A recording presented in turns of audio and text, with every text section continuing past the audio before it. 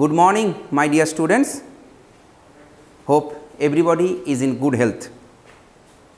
Vacation is always welcomed, but is it not very tiresome for us when we are supposed to stay at home for an unseen enemy? Yes, you have realized I have told about coronavirus.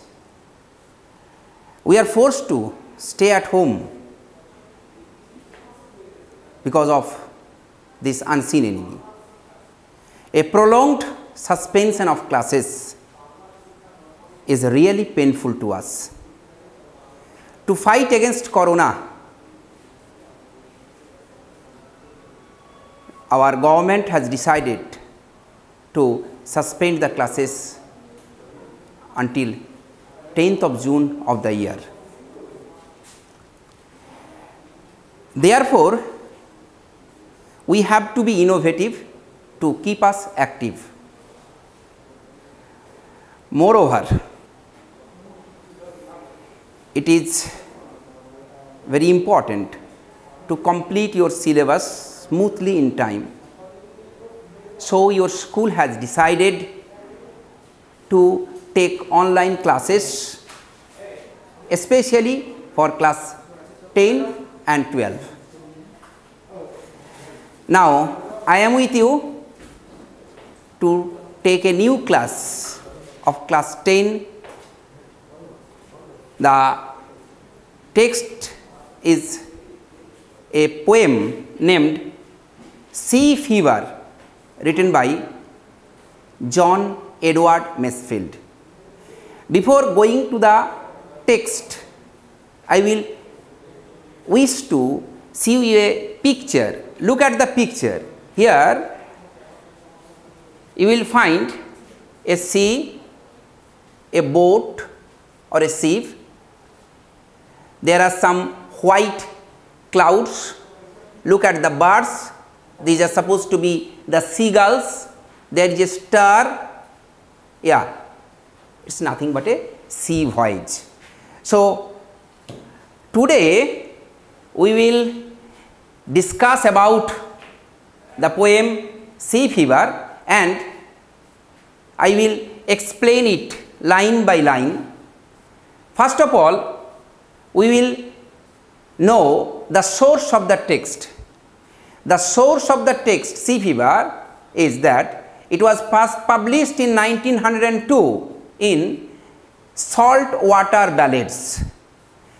Before going to the poem, I will say a little about the poet and the poet's life. So, please open page 48. The full name of the poet is John Edward Masefield. He was born in 1878. He was an English poet, writer and poet laureate. Poet laureate, please remember, of the United Kingdom until from 1930 till his death. That means up to 1967. He is also remembered as the author of the children's novels, The Midnight Folk and The Box of Delights. চলে আসছি আমি কবি পরিচিতিতে। কবি জন Edward মেসফিল্ড, তিনি তার ছোট বয়সটা কেটেছিল সমুদ্রে। তিনি খুব অল্প বয়সে মা বাবাকে হারান, তারপর অ্যাপ্রেন্টিস হয়ে সমুদ্র যাত্রা করেন এবং দীর্ঘদিন সমুদ্রে তিনি জীবন কাটানোর জন্য সমুদ্রের প্রতি একটা ভালো লাগা তৈরি হয়ে যায়। তো তিনি তার সেই অভিজ্ঞতা কোথাও আমাদের সামনে তুলে ধরেছেন এবং সেই অভিজ্ঞতাকে আমরা দেখব কিভাবে সি ফিভার। সি ফিভার, এই যে শব্দ দুটো দেখতে পাচ্ছি, আমি বোর্ডটা একটুখানি মুছে দিয়ে আমি লিখছি।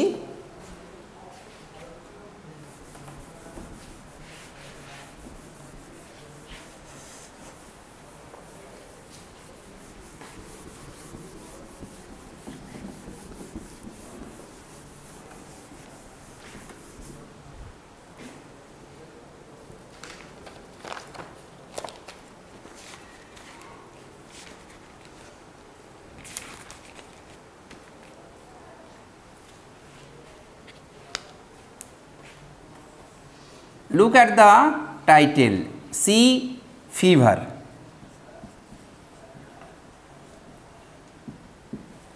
It expresses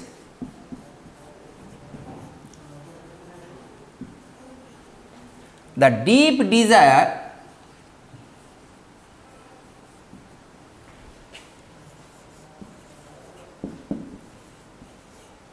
of the poet to be at sea. So look at the words deep desire মানে গভীর চাওয়া of the poet কবি খুব বেশি করে চান, কি চান? টু বি অ্যাট সি, সমুদ্রেতে থাকার জন্য। তিনি এখানে ব্যবহার করেছেন কি শব্দ? ফিভার। ফিভার মানে আমরা সাধারণত বুঝি গায়ে জ্বর, একটু তাপমাত্রা বেশি, but here he use the word fever to express the urgency of the desire which can not be satisfied unless he experiences ইট। যতক্ষণ না অভিজ্ঞতাটা হচ্ছে, যতক্ষণ পর্যন্ত না আমরা সরাসরি প্রত্যক্ষ উপলব্ধি করতে পারছি, ততক্ষণ পর্যন্ত ঠিক সেই তৃপ্তিটা আসে না। হ্যাঁ, একটা কথা বলি, আমরা যে কবিতাটা পড়তে চলেছি, it's a lyric poem. Lyric poem মানে গীতি কবিতা, অর্থাৎ যেটাকে আমরা গান গেয়ে, কবিতাটাকে আমরা গান এইভাবে ভাবতে পারি। So it is a lyric poem written in simple language, খুব সহজ সরল ভাষাতে কবিতাটা লেখা হয়েছে। The poem is divided into 3 স্ট্যাঞ্জা, 3টে স্তবকে ভাগ করা হয়েছে। আর কি আছে? Each স্ট্যাঞ্জা has 4 lines in a quatrain. 4 lines মানে হচ্ছে কোয়াট্রেন। আর আছে যেটা প্রত্যেক লাইনে, in addition the first line of each স্ট্যাঞ্জা begins with the same. প্রথম যে লাইনটা আছে সেটা প্রত্যেকটা স্তবকে একই রকম, I must go down to the seize again. আমি যখন কবিতাতে আসব তখন সেটা বলবো, এবং প্রত্যেকটা লাইনের প্রথম স্তবকের পরে ইট যেটা আছে ফলোড বাই প্রিপোজিশনাল ফ্রেজ, আমি ওটাও ব্যাখ্যা করব। আমরা এখন চলে আসছি কবিতা, মূল কবিতার মধ্যে, তারপর আমরা কবিতার প্রত্যেকটা শব্দের ব্যাখ্যা করব। C fever by John মেসফিল্ড, page 48. I must go down to the seas again, to the lonely sea and the sky, and all I ask is a tall ship and a star to steer her by, and the wheels kick and the wind song and the white sail shaking, and a grey mist on the sea's face and a grey dawn breaking. I must go down to the seas again, for the call of the running tide is a wild call and a clear call that may not be denied. And all I ask is a windy day with the white clouds flying, and the flung spray and the blown spume and the seagulls crying. I must go down to the seas again, to the vagrant gypsy life, to the girl's way and the whale's way, where the wind's like a whetted knife. And all I ask is a merry yearn from a laughing fellow rover, and quiet sleep and a sweet dream when the long trick's over. So there are 12 lines, 3 stanza. Now, first of all, I have told you that it's a lyric, and each stanza starts with I must go down to the seas again. First I will explain it in Bengali, then I will give you some meaning of the words which are maybe new to you. I must go down to the seas again. আমি সমুদ্রেতে যাবই। Look at the word must, নিশ্চিত করছে I must go down to the seas again, আমি আবার সমুদ্রে যাবই। Again, এই যে একটা শব্দ হচ্ছে মাস্ট, আর এগেইন। আর্জেন্সি, কবি কতটা বেশি পরিমাণ উদ্গ্রীব সমুদ্র যাত্রা করতে, এই দুটো শব্দ দিয়ে বোঝা যাচ্ছে। আমি করবই এবং সাথে সাথে আমি আবারও যাব, তার মানে তিনি আগেও গেছেন, আবারও যাবেন। টু দ্য লোনলি সি, সমুদ্র নিঃসঙ্গ, অর্থাৎ কবির কল্পনায় তাদের ছাড়া আর কেউ সমুদ্রে মানুষ নেই, সমুদ্রে অনেক জাহাজ অনেক নৌকো তা নয়, শুধুমাত্র কবিদের নৌকো, কবি এবং তার সঙ্গী। অ্যান্ড দ্য স্কাই, আমি আকাশের কাছে যাব, অর্থাৎ চারদিক উন্মুক্ত, নিচে সমুদ্র, ওপরে আকাশ, এই যে অবস্থা, ছবিতে একটা ভাবনা আমার দেওয়া ইচ্ছে হয়েছিল, সেভাবে আমি ছবিটাতে বোঝাবার চেষ্টা করেছি তোমাদের, যে সমুদ্রে কবিতার নৌকোতে বা জাহাজে করে যাচ্ছেন এবং বা যেতে চাইছেন এবং আকাশ সেখানে আছে। And all I ask is a ton sheep, yes the ship is should be ton, ton means large, বড় হতে হবে, দীর্ঘ হতে হবে, অর্থাৎ যাত্রাটা যাতে করে সুগম হয়, জাহাজটা যেন দীর্ঘ যাত্রার পক্ষে উপযোগী হয়, সেই জন্য তিনি বলছেন আমি শুধু চাই একটা দীর্ঘ জাহাজ বা লম্বা জাহাজ, বড় জাহাজ। And a star two stair her by, এবং একটা তারা যে পরিচালিত করবে, স্টার, এখানে স্টার শব্দের অর্থ হচ্ছে পোল স্টার। আমরা জানি পোল স্টার নর্থ সাইডে থাকে এবং তখনকার দিনে ওই পোল স্টারের সাহায্যে দিক নির্ণয় করতেন নাবিকেরা, সেলার্সরা। তাহলে স্বাভাবিকভাবে বলছে একটা তারা থাকবে, টু স্টিয়ার, স্টিয়ার শব্দের অর্থ পরিচালনা করা, দিক নির্ণয়ে সাহায্য করা। হার বাই, হার শব্দের অর্থ এখানে জাহাজটা, the ship. And the wheels kick, তোমরা যদি একটু জাহাজ দেখো সেখানে দেখবে একটা বাসের যেমন স্টিয়ারিং থাকে, সেরকম একটা হুইল থাকে, ঘুরিয়ে ঘুরিয়ে সেটাকে দিক ঠিক করে এবং সেটাতে কিক, লাথি মেরে পা দিয়ে তাকে মুভমেন্ট করানোর চেষ্টা হয়। কিক শব্দের অর্থ হচ্ছে ধাক্কা বা আঘাত। অ্যান্ড দ্য উইন্ডস সং, বাতাসের গান, বাতাস শোঁ শোঁ করে বইছে, কবি কল্পনা করছেন বাতাস যেন গান গায়। And the white sell shaking, দেখো লক্ষ্য করে, এই যে দেখতে পাচ্ছ এটাকে আমরা পাল বলছি, সেই পালটা বাতাসে কাঁপছে, কম্পমান, কম্পিত, সেই কম্পিত সাদা যে পাল, এটা কবি বলছেন আমি পেতে চাই। And a grey mist on the seize face, সমুদ্রের মুখ। Look at the personification, yes you have to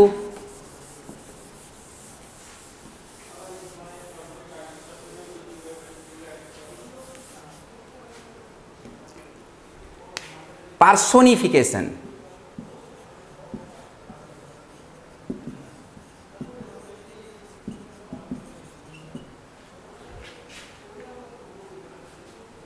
sees face. Personification means একটা জড় বস্তু তাকে লিভিং বিং হিসেবে ভাবা, পার্সনিফাই করা। To think A non living object to a living object, সেই নন লিভিং অবজেক্ট, সিজ ফেস, সমুদ্রের মুখ। আসলে সমুদ্রের উপরিতলটাকেই সমুদ্রের মুখ বলে ভাবা হচ্ছে। অ্যান্ড এ গ্রে মিস্ট, কী রকমের কুয়াশা, ধূসর কুয়াশা, কোথায় না অন দ্য সিজ ফেস, সমুদ্রের ওপরে। And a grey Don breaking, ভোরবেলা, প্রত্যুষ, সকাল যখন হয় তার আগের যে অবস্থা, তখন যে অবস্থাটা সেটাও যেন ধূসর হয়। এবং এই যে ডে ব্রেকিং, ব্রেকিং শব্দের অর্থ হচ্ছে ডে ব্রেকিং, দিনটা শুরু হচ্ছে কবি কল্পনায় সেটা যেন ধূসর রঙের। Next স্ট্যাঞ্জা, স্ট্যাঞ্জা 2, I must go down to the seize again, আবারও তিনি বলছেন আমি আবার সমুদ্রেতে যাবই। For the call of the running Tide, for the call of the running Tide, Tide মানে হচ্ছে জোয়ার ভাটা, জলস্রোত। তো আমরা জানি সমুদ্রে যখন আমরা যাই, ধরো কাছাকাছি তোমাদের বকখালি আছে বা সাগরদ্বীপে কপিলমুনি আশ্রমের কাছে আছে, যখন সমুদ্রের ধারে আমরা দাঁড়িয়ে থাকি তখন কি দেখি, একবার জল আসে আবার সেটা ফিরে যায়। এই যে জলের আসা যাওয়া, জলস্রোত, এটাকেই কবি বলছেন রানিং টাইড। এবং এটা যখন আসে এবং যায় তখন একটা শব্দ হয়, তিনি বলছেন for the call of the running Tide, জলস্রোতের শব্দের কারণে আমি যাবই। Is a wild call and clear call. Is a wild call. Wild শব্দের অর্থ এমনিতে বন্য, এখানে উদ্দাম। তাহলে ডাকটা খুব উদ্দাম, মানে আমাদের মনকে খুব অস্থির করে তুলছে। অ্যান্ড এ ক্লিয়ার কল, যে শব্দটা অস্পষ্ট নয়, খুব পরিষ্কার, that is known as clear call may not be denied, তাকে অস্বীকার করা যায় না। কবি বলছেন এইরকম ডাক যেই আসবে তখন তাকে অগ্রাহ্য আমরা করতে পারি না। We must not deny. And all I ask is a Windy day. তিনি একটা ঝোড়ো দিনের কথা বলছেন। তিনি বলছেন আমি চাই একটা ঝোড়ো দিন, উইন্ডি ডে। যখন বাতাস খুব জোরে বয় তখন তাকে আমরা বলছি Windy. With the white clouds flying, look at the picture. আমি এখানে কিছু সাদা মেঘের ছবি এঁকেছি। হ্যাঁ, তো সাদা মেঘ ভেসে বেড়াচ্ছে। কবি বলছেন বাতাস যেমন ঝোড়ো হবে এবং একই সাথে সাদা মেঘ ভেসে বেড়াবে। And the flung spray and the blown স্পিউম। Flung spray, যখন জোরে কোনো কিছু ঝাপটা দেয় তখন কি হয়, দেখা যায় জলের ছিটে ধীরে ধীরে স্প্রে করা। আমরা বলি না একটু জায়গাটা একটু স্প্রে করে দাও, জলের একদম ঝিরিঝিরি কণা, তাকে যদি বাতাসের জন্য সেটা যখন এসে ঝাপটা দিচ্ছে, that is known as flung spray and the blown স্পিউম। তোমরা নিশ্চয়ই সমুদ্রে বারবার লবণাক্ত জল যখন আসে যায় দেখবে প্রচুর ফেনা হয়, তো সেই foam that is known as স্পিউম, সেটা বয়ে যাচ্ছে উড়ন্ত বাতাসে, সেটা উড়িয়ে নিয়ে যাচ্ছে। সো ব্লোন স্পিউম, এই সব কিছু কবি দেখছেন বা দেখতে চাইছেন। And the seagulls crying, look at the birds seagulls. আমরা বাংলায় বলি গাংচিল। আমরা মাঝে লট 8-এর যখন আমরা ওই ভেসেলে এদিক ওদিক করেছি, চোখে পড়েছে অস্ট্রেলিয়ান সিগাল, এক ঝাঁক সাদা এবং ওই পাংশুটে রং, তারা একসাথে এক ঝাঁক উড়ে বেড়ায়। আবার মাঝে মাঝে আমাদের ওই ভেসেলের পাশে কিছু মানুষ খাবার ছুঁড়ে দেয় বলে ওরা ভেসেলকে চারদিকে চক্রাকারে আবর্তনও করেছে, আবৃত অবস্থাতে। অর্থাৎ এই গাংচিল এরা আসলে বহু দূরে উড়ে যায়। অস্ট্রেলিয়ান সিগাল বললাম, তার মানে বহু দূর থেকে আমাদের এখানে এসেছিল। তো স্বাভাবিকভাবে এই সিগাল সামুদ্রিক এক ধরনের পাখি, গাংচিল, তাদের ওড়া, এই সব কিছুই কবিকে কি করেছে, অস্থির করে তুলেছে সমুদ্রে যাওয়ার জন্য। Last স্ট্যাঞ্জা, third স্ট্যাঞ্জা, I must go down to the seize again. আমি আবারও সমুদ্রেতে যাবই। To the ভ্যাগ্র্যান্ট gypsy life. ভ্যাগ্র্যান্ট, look at the word ভ্যাগ্র্যান্ট।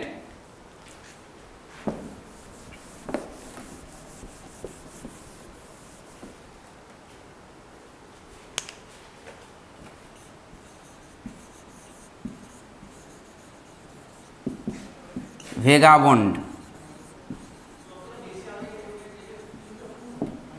তো স্বাভাবিকভাবে ভেগাবন্ডস life, ভ্যাগ্রেন্ট gypsy, gypsy nomadic type gypsy.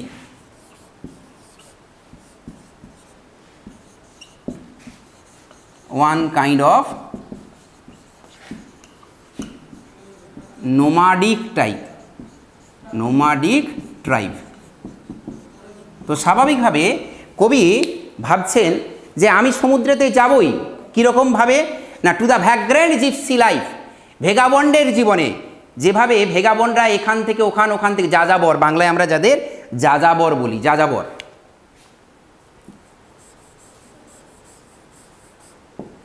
তো জিপসি এই ধরনের এক যাযাবর জাতি, যাদের নিজস্ব ঘর বাড়ি বলে কিছু নেই, তারা এক স্থান থেকে অন্যত্র নিয়মিত যায় এবং এই জীবনটাই তাদের কাছে আসলে স্বাধীন, ফ্রিডম, স্বাধীনতা আমাদের খুব পছন্দ। সেই কারণেই আমরা, কবি বলছেন যে আমি ভ্যাগ্রেন্ট জিপসি লাইফ, যাযাবরের মতো, জিপসিদের মতো আমিও জীবন চর্চা করতে চাই, এটা আমার ইচ্ছে। To the girls way, girl মানে হচ্ছে সিগালস, এই গাংচিলের পথ ধরে যাব। And the whales way, whales তিমি মাছ, আমরা জানি তিমি মাছ দীর্ঘ পথ সমুদ্রে অতিক্রম করে। এই যে তিমি মাছের পথ, তিমি মাছের যাওয়ার পথ, গাংচিলের যাওয়ার পথ, অর্থাৎ দীর্ঘ যাত্রা। This is known as a long journey where the winds like a হোয়েটেড knife. Wind, এত জোরে বাতাস বইছে যেন মনে হচ্ছে এটা একেবারে ধারালো ছুরির মতো। হোয়েটেড মানে সারপেন্ট, হোয়েটেড নাইফ। লক্ষ্য করে দেখো শব্দটার সাথে পরিচিত হও। হোয়েটেড,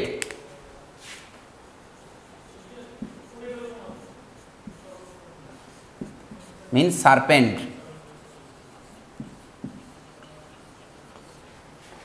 হোয়েটেড শব্দের অর্থ হচ্ছে সার্পেন্ট।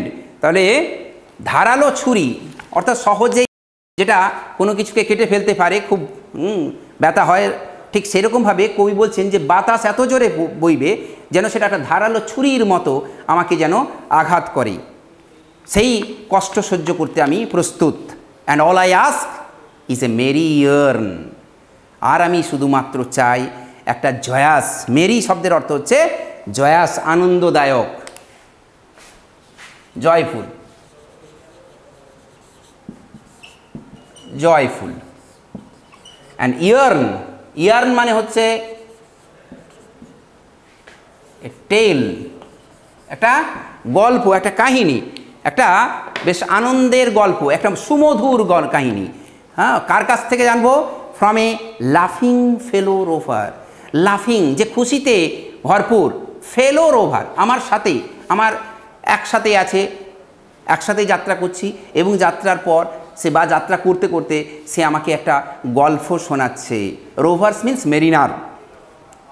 অ্যান্ড কোয়াইট স্লিপ, শান্ত ঘুম, অর্থাৎ তৃপ্তিদায়ক, সন্তুষ্টিজনক। অ্যান্ড এ সুইট ড্রিম, আর একটা সুখ স্বপ্ন, সুমধুর স্বপ্ন। When the long Treks over. Tricks, tricks মানে হচ্ছে জার্নি, TRICK, ট্রিক মিনস হচ্ছে জার্নি।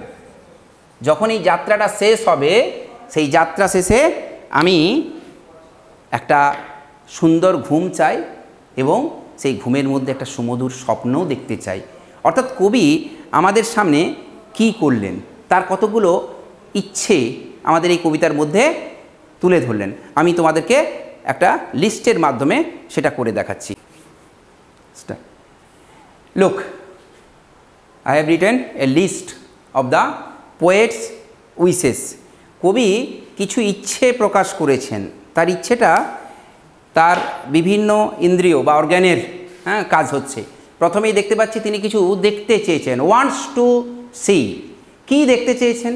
না, আমরা বইয়ের মধ্যে দেখতে পাচ্ছি, যখন আমরা কবিতার মধ্যে আসব, তাতে কি আছে না, হোয়াইট সেলস শেকিং, অর্থাৎ আমরা সাদা পালের কাঁপুনি বা কম্পন, সেটা কবি দেখতে চাইছেন।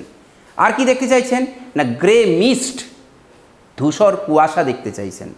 আর কি চাইছেন না, গ্রে ডন ব্রেকিং, প্রভাত বা ভোর হবে, এই যে ধূসর ডে ব্রেকিং, এটা তিনি দেখতে চাইছেন। এছাড়াও তিনি চাইছেন হোয়াইট ক্লাউডস ফ্লাইং, সাদা মেঘ ভেসে বেড়াচ্ছে, এটাও তিনি দেখতে চাইছেন। এছাড়া আছে ফ্লাং স্প্রে, যখন জল ঝিরিঝিরি করে সজোরে নিক্ষেপিত হচ্ছে, সেইটাও দেখতে চাইছেন। আর সাথে দেখতে চাইছেন ব্লোন স্পিউম, ফোম, ফেনা, সেই ফেনা উড়ে যাচ্ছে বাতাসে, এটাও তিনি দেখতে চাইছেন। তাহলে কবি তার এই সেন্স অর্গ্যান, আই, এটা দিয়ে তিনি বেশ কিছু জিনিস সমুদ্রের ওপরে যখন তিনি যাত্রা করবেন, এগুলো দেখার প্রত্যাশা করছেন। একই রকমভাবে তিনি কিছু শুনতে চাইছেন, ওয়ান্টস টু হিয়ার। দেখতে পাচ্ছ আমি তিনটে তালিকার মধ্যে রেখেছি। একটা হচ্ছে উইন্ডস সং, বাতাস শোঁ শোঁ শব্দ করে যাচ্ছে, এই যে বাতাসের গান। এছাড়া তিনি দেখতে চাইছেন, আর কি শুনছেন বা শুনতে চাইছেন না, ক্রাইং অফ সিগাল, গাংচিলের ডাক। এছাড়াও তিনি একেবারে লাস্ট স্ট্যান্জাতে আমরা দেখছি তিনি শুনতে চান Mary yarn from a fellow rover, একজন সঙ্গী নাবিকের থেকে একটা মজাদার কাহিনী বা গল্প শুনতে চাইছেন। শুধু দেখা বা শোনা নয়, তার সাথে তিনি উপলব্ধি করতে চাইছেন, wants to feel and enjoy, and wants to feel and enjoy.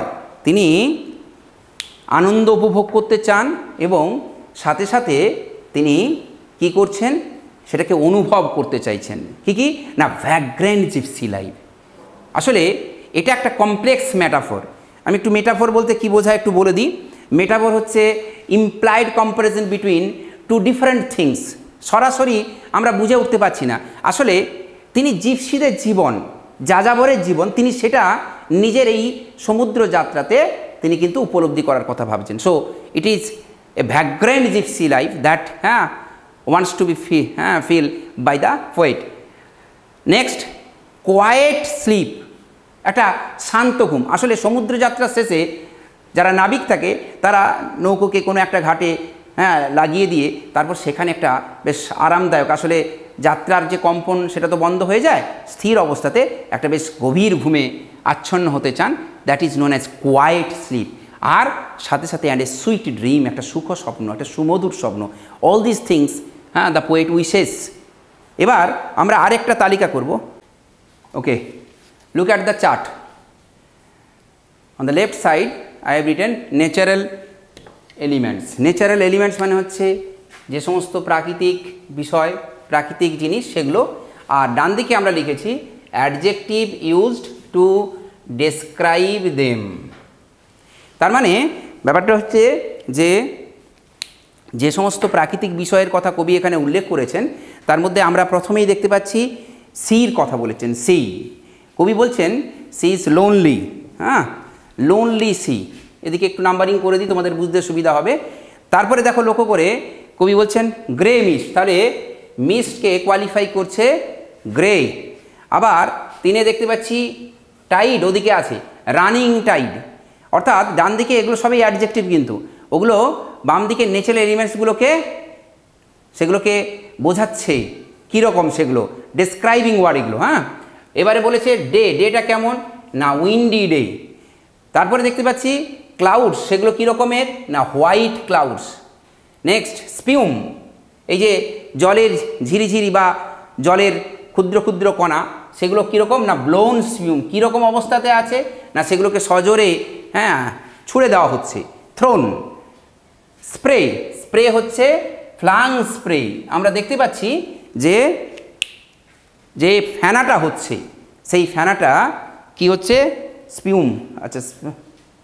আচ্ছা ও স্পিউমটা আগে বলেছি। আচ্ছা, ব্লোন স্পিউম, অর্থাৎ আমরা দেখতে পাচ্ছি যে যে ফ্যানা হয়েছে সেটা ছুঁড়ে দিচ্ছে, আর স্প্রে ঝিরিঝিরি যেটা সেটা কি হচ্ছে ফ্লাং, নির্গত হচ্ছে খুব জোরে জোরে। তাহলে স্বাভাবিকভাবে আমরা বাম দিকে ন্যাচারাল এলিমেন্টস কিছু আছে আর ডান দিকে আমরা তার অ্যাডজেক্টিভসগুলো দেখতে পাচ্ছি যেগুলো তাদের ডেসক্রাইব করছে। আমি চলে আসব এবারে কবিতার ভেতরে একটু লিটল সেন্স, একটু ভাষাগত ব্যবহার, শব্দের বা কবিতার ছন্দ, এই সমস্ত নিয়ে আমি তোমাদের সামনে একটু আলোকপাত করতে চাইছি। যদিও সেটা তোমাদের অনেকটা একটু উঁচু ক্লাসের হয়ে যায়, তবুও না কবিতার বিষয়ের ভেতরে ঢুকতে পারলে কবিতার আনন্দটা পাওয়া যায় না। আমি চলে আসব এর রাইম স্কিমটা নিয়ে। কবিতার যে রাইম স্কিমটা আছে একটুখানি লক্ষ্য করে দেখো কবিতার শেষ অক্ষর শব্দগুলোর দিকে। আমি ফার্স্ট স্ট্যাঞ্জাটা দেখছি। ফার্স্ট স্ট্যাঞ্জাতে কি আছে? ফার্স্ট লাইনে আছে স্কাই, তারপরে আছে বাই। খেয়াল করো এই দুটোকে আমরা ক্যাপিটাল এ এ বলছি, রাইম স্কিমটা। এবারে আছে সেকিং, সেটার সাথে ব্রেকিং, এটাকে আমরা বলবো বিবি। অর্থাৎ ফার্স্ট স্ট্যাঞ্জার রাইম স্কিমটা কি দাঁড়ালো?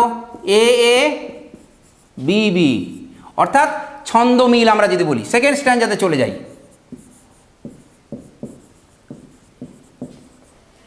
দেখো প্রথমে আছে টাইড।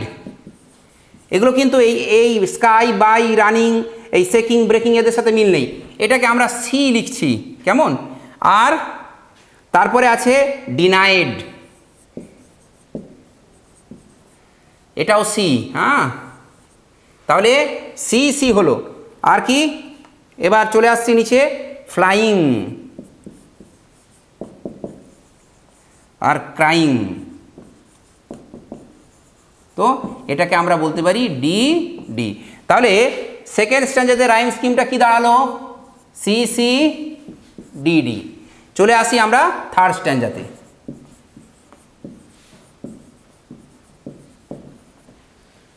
থার্ড স্ট্যাঞ্জাতে প্রথমেই আছে লাইফ।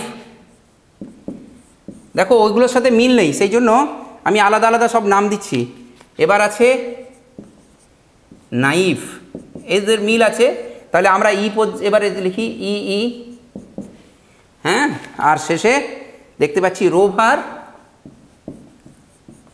আর এদিকে ওভার, তাহলে এফ এফ, তাহলে ই ই এফ এফ। ওকে, তাহলে আমরা দেখতে পাচ্ছি কবিতার রাইম বা ছন্দটা এরকমই আছে, এ A B B C C D D E E F F. Look, I have written some figures of speech used in the poem. Figures of speech অর্থাৎ কোনো একটা শব্দগুচ্ছ কোনো একটা বিশেষ অর্থ বহন করে যখন কবিতা বা গদ্যের মধ্যে থাকে তখন আমরা তাকে ফিগার অফ স্পিচ বলি। একটা বিশেষ অর্থ বহন করে কতগুলো শব্দ, এবং দেখা যায় যে শব্দগুলো ব্যবহার করা হচ্ছে তার একটা বিশেষ মানে প্রতীকীর জন্য এই শব্দগুচ্ছ ব্যবহার হয়। আর আমরা একদম সাধারণ কতগুলো ফিগার অফ স্পিচ আমাদের এই কবিতার মধ্যে আছে সেগুলো একটু জেনে নেব, যাতে করে আমরা কবিতার যে কম্প্যারিজন বা তুলনা সেটা উপলব্ধি করতে পারি। প্রথমেই আমি একটা সিমিলি বলেছি। সিমিলি বলতে বোঝায় এ figure of speech which compare to different things for their special characteristics. যেমন আমরা খুব ক্লাস 7 থেকেই পড়ে এসেছি, ধরো যদি বলা হয় he is as brave as a lion, সে সিংহের মতোই সাহসী। আসলে সিংহের মতো সাহসী বলতে সিংহের একটা সাহস আছে, সিংহ তো হয় না, মানুষের সাথে সিংহের সাহসের কম্প্যারিজন করা হচ্ছে। তো স্বাভাবিকভাবে এখানেও আমরা দেখতে পাচ্ছি বাতাসের সাথে হ্যাঁ ছুরির, ধারালো ছুরির একটা তুলনা হচ্ছে। The winds like a, winds means Windies, the winds like a হোয়েটেড knife. হোয়েটেড মানে সার্পেন্ট, আগেই বলেছি। তাহলে একটা ধারালো হ্যাঁ ছুরি যেরকমভাবে আমাদেরকে কষ্ট দেয়, পীড়া দেয়, আঘাত করে, ঠিক সেরকমভাবে বাতাসটাও কবি বলছেন আমাকে যেন আঘাত করে বা করুক। The winds like a হোয়েটেড knife. So the word this like is a comparison. একদম সরাসরি যখন তুলনাটা দেখতে পাই তখন সেটাকে আমরা বলবো সিমিলি। এবার চলে আসছি আমি মেটাফোরে। Metaphor is also a comparison between two different things but in an implied way.